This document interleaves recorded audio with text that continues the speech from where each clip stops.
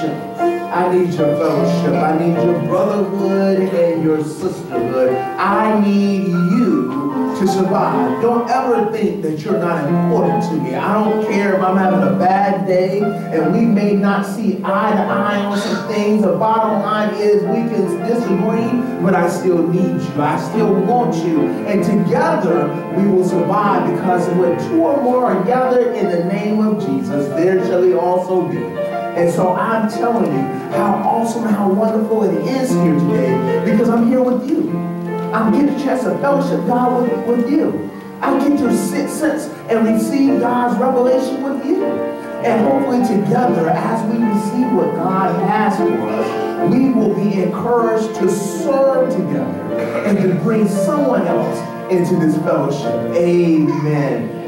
Amen. For those persons that have your Bibles, or you have an electronic device with your Bible app on it, would you please turn with me to the Gospel of Matthew? Amen. Praise God. Our scripture this morning comes from Matthew chapter 6, verses 25 to 34. Matthew chapter 6, verses 25 to 34. And when you have, amen, praise God, when you have the scripture, would you please stand for the reading, of the word. Matthew chapter 6, verses 25 to 34. Amen. And amen. Praise God. Matthew 26. When you have it, would you please stand for the reading of the word. Amen. Praise God. Amen. Reading from the New Living Translation of the scripture, the word of God is as follows. That is why I tell you not to worry about everyday life, whether you have enough food and drink or enough clothes to wear. Isn't life more than food, and your body more than clothing? Look at the birds. They don't plant or harvest or store food in barns, for your heavenly Father feeds them. And aren't you far more valuable to him than they are? Can all your worries add a single moment to your life? And why worry about your clothing? Look at the lilies of the field and how they grow. They don't work or make their clothing. Yet Solomon in all his glory was not dressed as beautifully as they are. And if God cares so wonderfully for wild flowers, that are here today and thrown into the fire tomorrow, he will certainly care for you. Why do you have so little faith? So don't worry about these things, saying, what will we eat? What will we drink? What will we wear? These things dominate the thoughts of unbelievers. But your heavenly Father already knows all your needs. Seek the kingdom of God above all else and live righteously, and the Lord will give you everything you need. So don't worry about tomorrow, for tomorrow will bring its own worries. Today's trouble is enough for today. Thus far, the word of God, you may be seated. Amen. Amen. Praise God. The title of today's sermon is Exposing the Root Causes of Needless Prayer. Exposing the root causes of needless prayer. How many people here this morning are brave enough to admit that our best prayers are said during times of duress? That our best prayers, the ones where we really get to the nitty-gritty, when we really get down and dirty with God, are those times when we find ourselves in a predicament or a tribulation that looks like, that feels like is far above what we can handle or even deal with. Am I the only one here that's brave enough to admit that there are times when I am walking with God and this thing gets to be so heavy, this thing gets to be so hard that what happens, I end up and I find myself on my knees begging God to come and help me out? Amen. I see some people. Thank you for your braveness to admit this morning that there are times when our prayers are as good as gold. And unfortunately, those times our prayers are as good as gold are those times when we're going through it. And when the old folks say, I'm catching hell, I'm dealing with something, I'm going through it. Now, on the flip side of that, our prayer life tends to ease up when things are all right. Amen. Come Come on, tell the truth, shade the devil. Yeah, when things are going well, you know, we don't necessarily get our praise on like we should. In fact, what happens, we assume that God is doing this because we have earned the blessing, that we've earned the good things that God has given to us. Oh, girl, God has brought me a man. He loved me to death. I earned that. You know how many draws I had to kiss in order to find my prince? Oh, my God, I earned that. You know, you know what? I got hired at the job. You know, when I went down there, I didn't have all the qualifications. But when I walked in, the interviewer said, you know what? You look like the kind of person that will really bless our company. And I got the job, praise God. And you move on. But the funny thing is, long as things are going good, our prayer life seems to slow down. Yeah. I'm guilty of it. And I'm the pastor. How many times when it's good, we just get right into bed and go right to sleep? Or better yet, we get into bed, we don't even get on knees anymore. We get into bed, put our head back in the pillow. Dear Father God, thank you for loving me. Can't even finish out the first sentence of the prayer because it's good to us. And this morning, what we're going to deal with, because we're in our 60 days of prayer, is needless prayer. Okay, now I know I just said the word needless prayer. You heard me say it in the title. I know the good Christians sitting here like, all right, Pastor, where are you going? I can get with you last week. You were talking about prayer and spiritual warfare, but now you have tied the word prayer with needless. How dare you say that prayer is not needed? Well, give God a chance. Don't stone me just yet. After the sermon, if I haven't preached it right, then you may stone me. Amen. Praise God. But let's give God a chance here this morning. In our scripture read for us this morning, it's a very familiar scripture. Jesus is on the sermon on the mountain. He's giving his sermon on the mountainside. And what he's doing, he's reconfiguring Torah. I don't know what Torah is. It's the law that God gave through Moses. And it governs how Israelites were to live, how Jews were to live. And what Jesus is doing in Matthew, he's beginning his ministry by reconfiguring Torah. You see, the problem with Torah is Torah was good. And it was perfect. But the problem is Torah dealt with the black and the white areas of life. It dealt with the hard and fast areas, those things that we agree on, up is up, down is down. But Torah had a problem with the gray areas of life. Those areas of life in between the rules, in between the boundaries. You know what I'm talking about. The law says do not make a right turn on red. You pull up to the red light and you see an old woman crossing the street and she falls down in the middle of the street. Now you can't keep your car there. You want to help her out, so you make the right turn on red so that you can turn into the parking lot to go help the old woman that fell in the street. But yet here comes a police officer. And the police officer wants to give you a ticket. And the first thing you say is, but officer, didn't you see the woman in the street? She fell. I'm trying to help her. That's the only reason why I turned red right on red. That was a problem with Torah. Torah had no bend. There was no bending of it. There was no fluidity of it. There was no exceptions to the rule. Either you observed the law or you did it. It didn't care if there were some exceptions. In fact, do you remember when Jesus was talking to the Pharisees and they asked him, why are you healing on the Sabbath? You see, the law said on the Sabbath no one was to work. It was Sabbath rest. And Jesus said, but wait a second, if all of you have sheep or have animals and one goes astray on the Sabbath, would you not leave the 99 and go find the one? And when you find the one, you are rejoicing because you have brought all the sheep, all the livestock back together. What he's saying is, yes, the rule is that you should not work on the Sabbath because you should get some rest. However, there's this area, this gray area, where sometimes we have to break the rule in order to live by the will of God. And so Jesus is reconfiguring Torah, because as good as Torah has been meant to be, its execution leaves something to desire. And one of the things that Jesus is dealing with this morning, or dealing with on his Sermon on the Mountain, is this thing called worry. Amen. Praise God. How many people here worry? Go ahead and tell the truth, shame the devil. Amen. And how many of us are excessive worriers? Amen. I'm going to look at the door because I know a couple. I'm not even going to blink because on the ride home I'll be in trouble. Amen. Praise God. From both of them, my mama and someone else. Amen. Amen. Praise God. We worry a lot.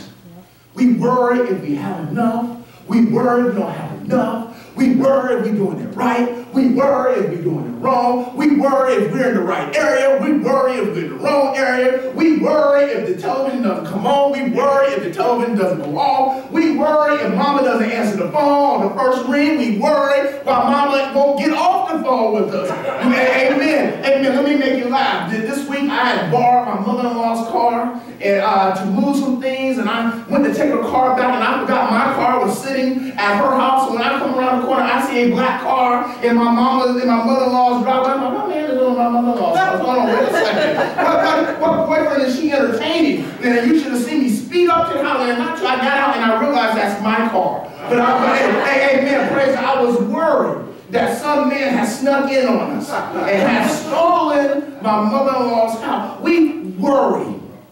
And many times we worry so much that it prevents us from operating in faith. Amen. We worry to the point that we forget that we serve a God that loves us so much that he's going to take care of us, that he's going to provide for us. We worry to the point where we don't even give God a chance to be God.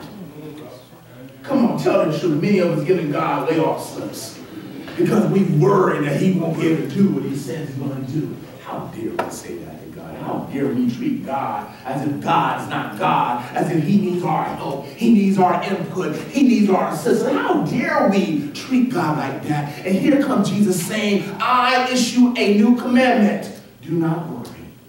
In fact, let me try this on. Some of us have, this week we've been looking at our sin list, and we've been making sure we didn't do this one, do that one, do this one, do that one. Y'all know we still go short because if we worry, we committed a sin because that's a commandment now. Do not worry. And the funny thing is, when we worry, we do what? We pray. And we pray to God about whatever we're going through. And we treat God like he doesn't know it. We treat God like he can't handle it. We treat God like he can't overcome it.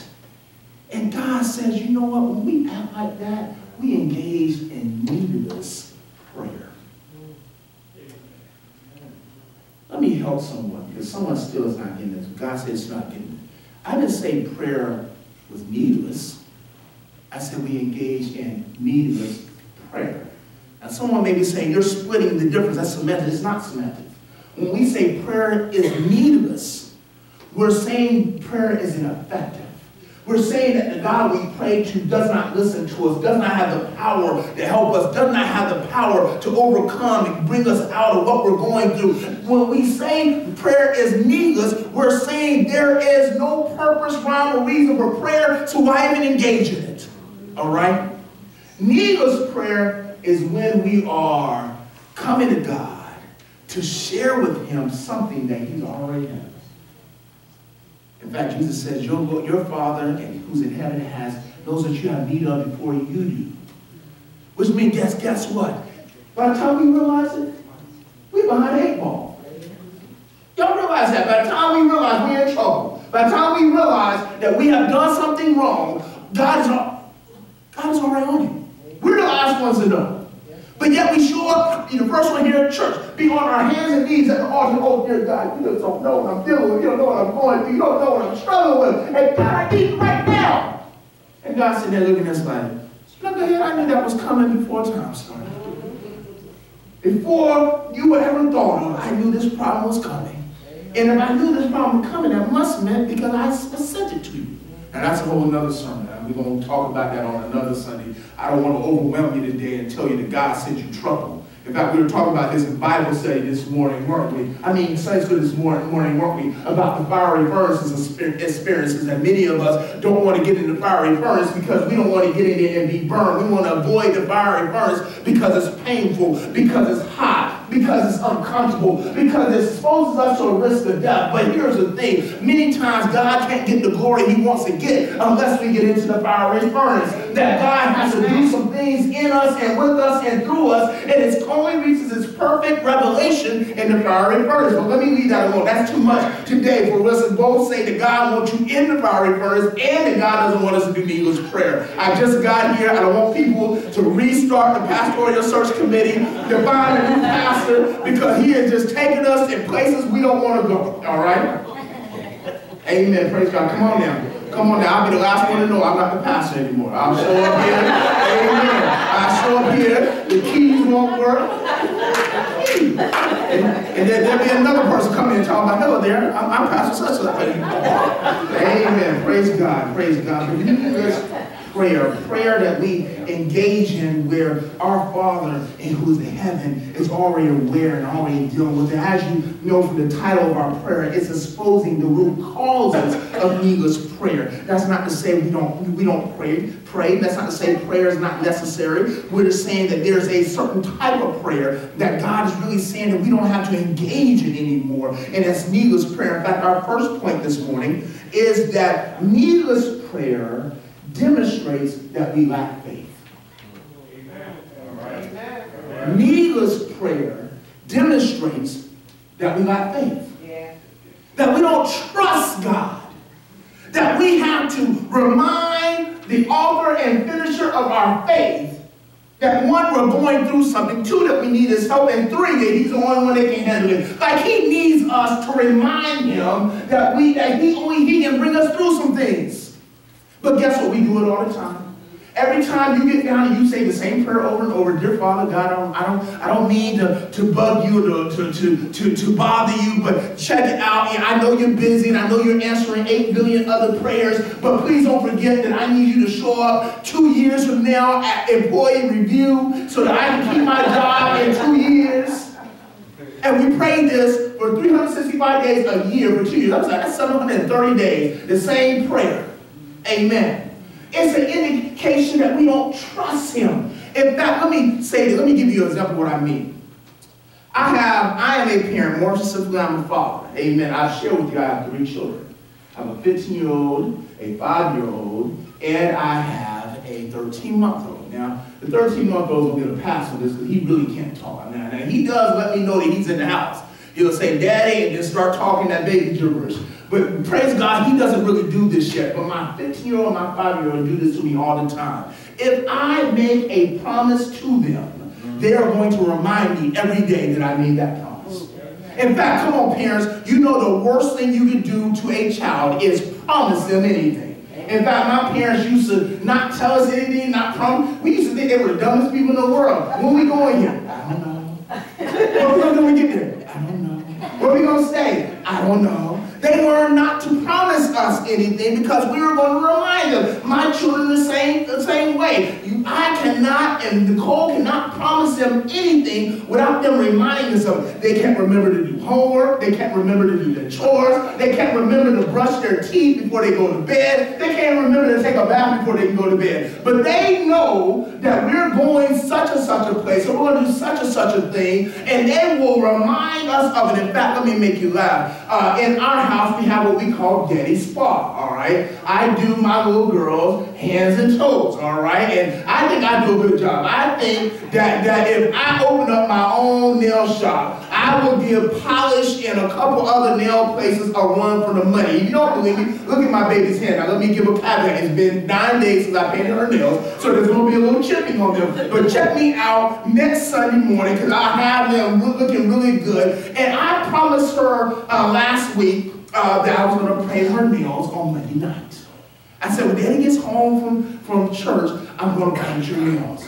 Amen. And here's the thing. We had a board of directors meeting. So we didn't leave out of there till almost 9 o'clock.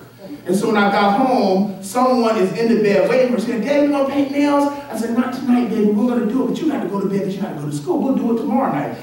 First thing when she wake up, not good morning, Daddy. I'm so glad to see you, love you. Daddy, want to do nails tonight? I said, yeah, we're going to do nails tonight. And something came up on Tuesday night where I didn't get home late because I was here at the church on Tuesday. And so we couldn't do it Tuesday. So we got up Wednesday. Daddy, want to do nails tonight? Yeah, we're going to do nails tonight. And so when I got home Wednesday night, it was late. And she was in the bed. And this is what she said to me. Well, you're not gonna paint my nails.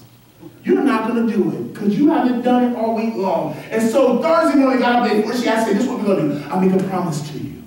Daddy will paint your nails Friday night, tomorrow night. I won't be able to do them. I know I won't be back in time. So I'll do them to Friday night. I promise you I'll do them. And sure enough, several people called me and said, what are you doing Friday night? I want to do this, I want to do that. Even my oldest child said, I want to go to the game. I said, well, I can't take you, baby. I said, I promise your sister that I am going to paint her nails, and I refuse to let anyone and anything come between her and I on painting those nails. And sure enough, she reminded me, as soon as I picked her up from daycare Friday, we painted nails tonight.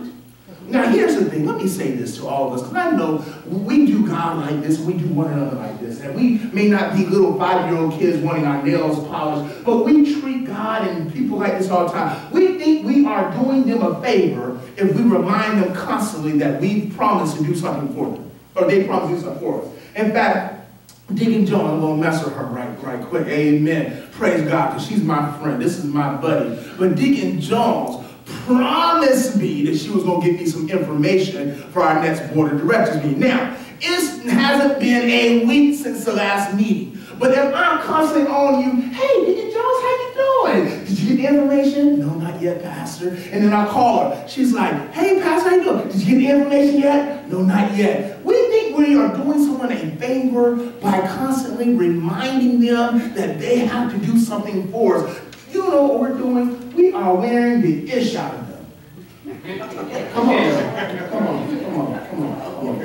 Yeah, see, Deacon Kinsley will teach you. Deacon Kinsley about to get this password search to me. No, see, I use another word. But see, you knew what I was saying. You knew what I was saying. Come on, tell the truth. Let's be for real. Some of us, I'm going to say 5 minutes. As soon as we leave out of here, we're using that language anyway. Amen. We think we are helping someone when we constantly remind them that they are obligated to do something for us. You know what you're doing? You're wearing them out. You're making them to the point that they don't want to see you or hear you. You wonder why people see you and they turn around and go that way. And you're like, hey, wait a second. Johnny, hold on, Johnny. Don't run from me. And Johnny is running like he's on the Olympic track team and he's on the 400-meter relay. Because we are wearing people out. Imagine how God feels. God here is trying to develop us and grow us into disciples and stewards and bring him glory. He's trying to give us blessings. He's trying to give us skills. He's trying to anoint us. And the only thing we can think about, well, God, are you going to deal with my neighbor across the street? He keeps letting his dog go to the bathroom in my yard. And I keep telling him, stop letting your dog go to the bathroom in my yard. I don't want dog boo-boo in my yard. And God's like, wait a second, I'm trying to get you to love that neighbor. I'm trying to get you to invite that neighbor to church. And you're worried about what the dog is doing. In fact, that's my dog. I sent him over there so you have a reason to go next door and talk to your neighbor. We're worrying God with the constant prayers. We don't pray to God, God, make me a better disciple, make me a better steward, make me a better prayer warrior. No, God, did you do this? Needless prayers.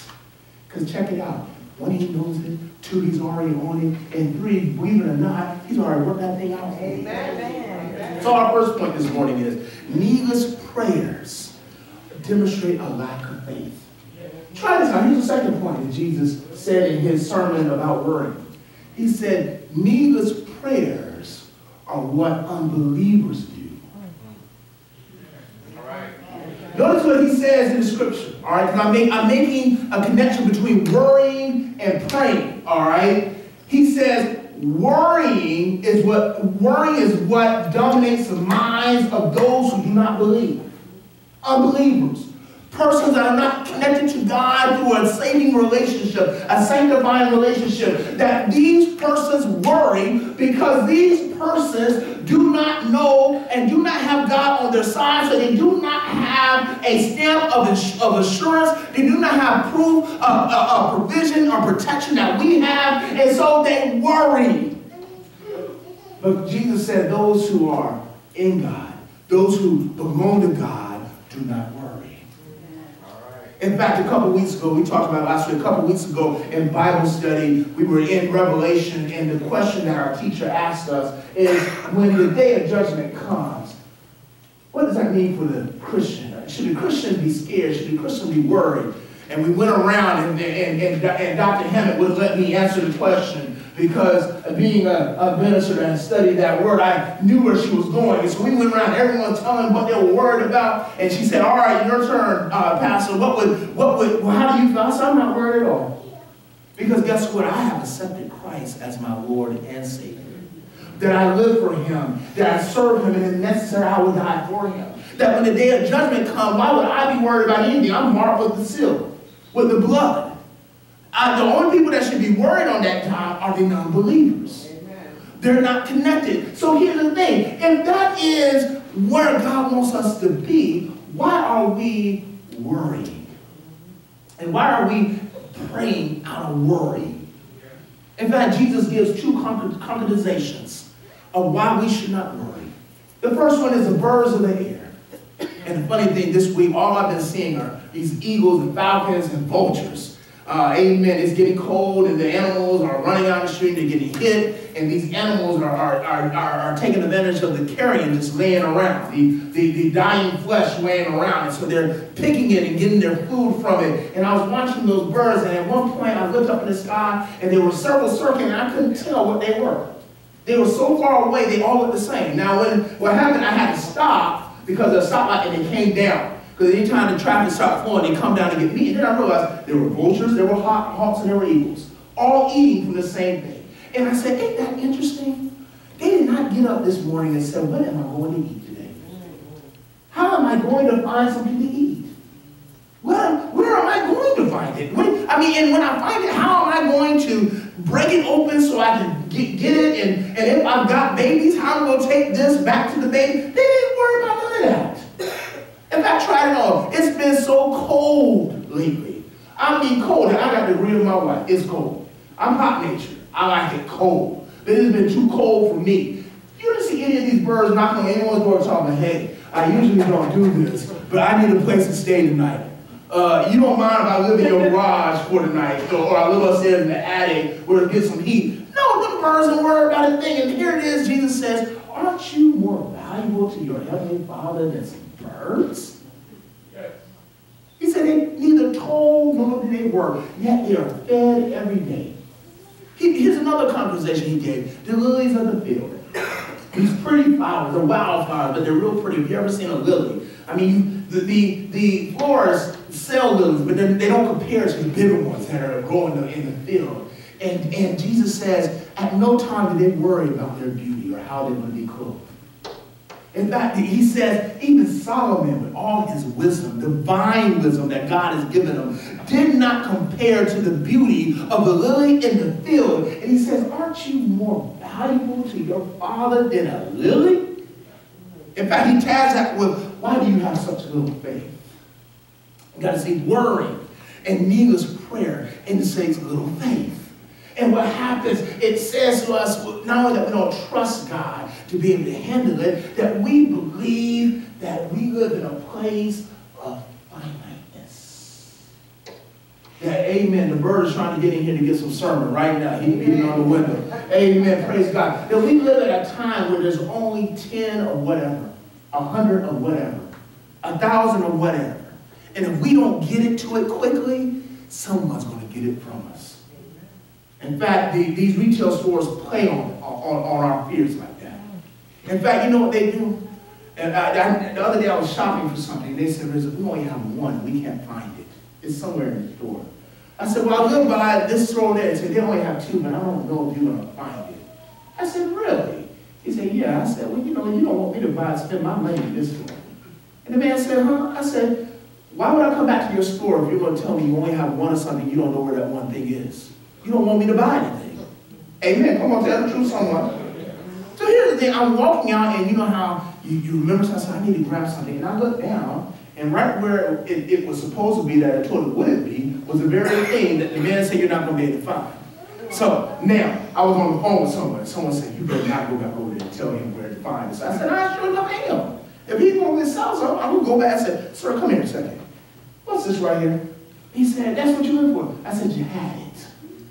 And so here comes another guy in the back. He said, he didn't even know I was there. He said, hey, dude, we need to make room. We got a whole stock of them sitting back in the back. Wait a second. You got a whole stack of these in the back? And you are intentionally putting on your thing, on your counter one? They're trying to make me and someone else fight over it. Because if we know it's an abundance, we won't get a hurry to get it. But if it's one, and you don't believe me, look at Black Friday. Folks having a plum full over some TVs that aren't really cheaper than any other time. Walmart sells stuff cheap every day. Changes it by $10, and we out there fighting over TVs, PlayStation, Game Boys. Because we think the supply is finite. And you know what happens? Folks are sitting in their office watching the video like, look at it, look right at it. Come on now. And when we worry, we act from a place of something that's finite. And because it's finite, we have to get it. And if we can't get it, we start stressing because we know that we need it. And if we don't have it, we won't be able to function. God is all you need. Amen. All day, every day. Amen. I don't care if they ain't got the new Air Jordans. I know my English teachers are here like, oh Lord, he's splitting and using bad verbs. The wrong improper tense. Ain't got Jordan, ain't got the iPhone, ain't got the Samsung Galaxy Note touch slide on the side, on the top, whatever it is. Don't worry if they don't have it. Because that's not what you need. What you need is God. And God is saying, stop tripping, stop worrying, stop burning up my phone lines with these prayers that really mean nothing because I've already dealt with it, I've already got it. So, now, having said that, where does that lead us? If God is telling us we don't need to engage in needless prayer, where does that lead us? It leads us in a place where we have something we need to do. Now, the New Living Translation says, pursue God and live righteously. But the King James says, seek ye first the kingdom of God and its righteousness, and then all these other things will be added to. Okay? So our duty as Christians, as disciples, as stewards, is to be pursuing God. All right? That's our third point. That our requirement, instead of worrying, instead of engaging in needless prayer, is to be pursuing God. All right? In fact, let me make you laugh. And he's not here, and I was hoping he's here. Brother Rose. Amen. Y'all know he got the silver hair, and when he talks, he says, I ain't playing about this. And he tags everything with, I ain't playing about this. Y'all know what I'm talking about. It. Hallelujah. And whatnot. I mean, you can't miss Brother Rose. Brother Rose comes to Bible study every week. And I actually enjoy Brother Rose being there because there's certain things he reminds us of. He reminds us that we can do nothing of our own. That everything that we are is because of God. I mean, it doesn't matter what the topic could be. The topic could be on multiplying loaves of bread and fish. We can't do nothing without God. The topic could be about raising Lazarus from death. We can't do nothing without God. The topic could be about Gehazi and him taking some of the booty or the treasure. But we can't do nothing but God. That's his input. The second thing that he likes to tell us all the time is that our focus, our purpose of being here is not just so that we can be blessed, but so that we can be a blessing to someone else. Amen. He shares with us all the time how God uses him to go different places and be blessings to people that many times he said he'll tell you he doesn't even know how he's going to address it, but God would already have prepared the ground so that when he gets there, whatever he needs to say, the person said, that's what I've been praying for anyway. I've experienced that happening with him in our conversation. It happens with me too, but the one thing that he wants us to know above all other things, and he ain't playing about this when he says it, okay, is that our duty, our primary purpose is to seek God, to pursue God. Now here's a funny thing. Notice when Jesus says it, he never says that we will actually one day, on this side of the Jordan, get the kingdom of God. He says seek. Every day, We won't find the kingdom of God until we're in heaven, all right? But that doesn't mean you don't seek it on this side. Because guess what? Every day presents a new opportunity to serve God. Every day presents a new opportunity to witness to someone about God. Every day presents a new opportunity for us to literally stand up and stand in the gap and represent God. Amen. Not only that, it's an opportunity for us to demonstrate righteousness. Let me tell you, I told y'all, I got problems when I drive. I don't like y'all when I drive because some of y'all don't know how to drive. I mean, it's a yield sign, not a stop sign. And then a stop sign is not a yield sign. I can't understand how people get to the stop sign and then want to treat it like a yield sign. And this woman almost ran me into a pole one day as I was going to Walmart. I mean, she was turning right. She didn't even stop. I had the green light. I know she had a red light. Didn't even stop. Just yielded that side. It almost ran me into a traffic pole. And then there are times when here it is, I'm trying to get to church, come to Bible study, and I need to get something from Walmart, and I'm trying to get out the parking lot or out the light that comes out the parking lot, and it's green, and somebody's sitting in front of me, and they're just sitting there. I don't want to be mean. I don't want to be unchristlike. But Jesus Christ, it's been 30 seconds. This is a minute light. Come on now. And then when I only blow at the 50-second mark, and they pull off and then the light turns red, and I'm stuck here in the light. I bet, yeah, for those of us who are traveling some of these roads, y'all do know that the multiple lanes are not there for all of us to go slow in all lanes, right?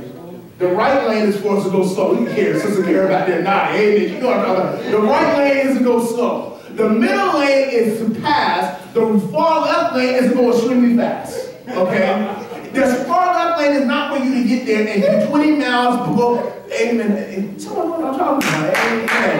20 miles below the speed limit. And it never fails when I am running late. Here comes Grandma in the left lane.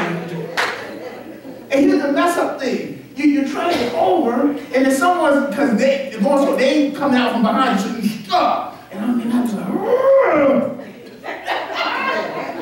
like, I tell you, I had to, if it wasn't for the cross, I'd be in trouble. Amen. God has to keep me under the cross. Amen. I understand why the offerings, you had to keep doing the offerings back in the day, that you could bring your offering to the temple or the synagogue, but as soon as you left, you needed to bring another one because someone had done something stupid to you. I just don't understand that, and with people driving. But here's the thing, God causes me, or requires me, to pursue righteousness, to live righteously, which means I can't say, you summoner.